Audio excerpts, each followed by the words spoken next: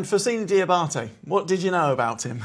Honestly, very little. I think he's been in at the football club a couple of weeks. The first team players have talked about him, that he looked very sharp in training, a very tricky player.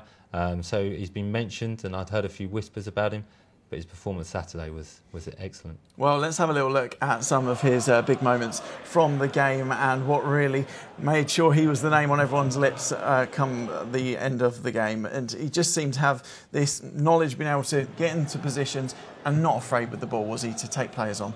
Exactly that. Very confident with the ball, wants the ball. His movement's very good. Again, taking responsibility of his shots and running at players. And he looked like he wanted to make an impression. You can see there he's running with the ball. Very similar to Riyad, really. Moves well, very good balance with the ball. So he put a very impressive performance in. He seems very comfortable with his teammates. You talked about the fact he's only been with Leicester just a couple of weeks. How difficult is it to really build that relationship with your teammates? Yeah, it can be difficult to start with. But if you're good at football, you understand the game, you have good knowledge, and you want to express yourself like he did.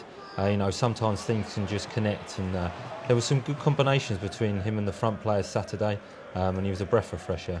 And some of the speed he showed as well. There we see just a really great strength and holding off to allow Christian Fuchs to deliver that on a plate for Kelechi and Nacho. But it is that speed as well, isn't it, that is going to cause defenders a problem? Yeah, I mean, that's the most dangerous thing in football, when you've got a player with speed and pace. No one wants to defend against that. And he looks strong on the ball as well. And his awareness as well, as you can see there when he's dribbling. He's direct, powerful, and he looks fit as well. So he looks like a really good addition to the squad. And in terms of getting your shots away, it's one thing to get your shots away, but hitting the target so regularly like you did on Saturday.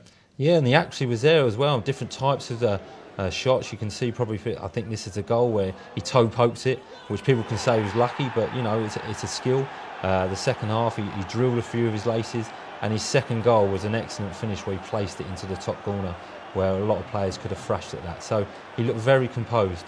And just talking about that first goal, again, yes, you could say it's a bit of a toe pump, but the whole reason he did it in that manner was to get the shot away so early, wasn't it? Exactly, yeah, he took the shot really early, so it took the keeper by surprise, and probably why he scored the goal. It looked deliberate, there was no luck to it, so an excellent finish. And here is that second goal. Sensed that Gray was going in one direction, created the space in the other direction, and the finish, you almost think the ball's gone as Gray hits this. Maybe a hint of offside there, but Gray, he just reacts to it. He did, and it was his run there, as you can see, which opened up the space for Gray, who had an excellent shot, but a very good finish, very composed, very calm, and finished it into the top corner, and the keeper really didn't have a chance to save it. Because the defender was kind of flying in at him to block that as well, and he didn't panic. No, he didn't, and he was like that all day. He was getting himself in positions where he could drive at people, backing himself with the ball. So it was a very impressive performance, and he looked like he was playing well above his years.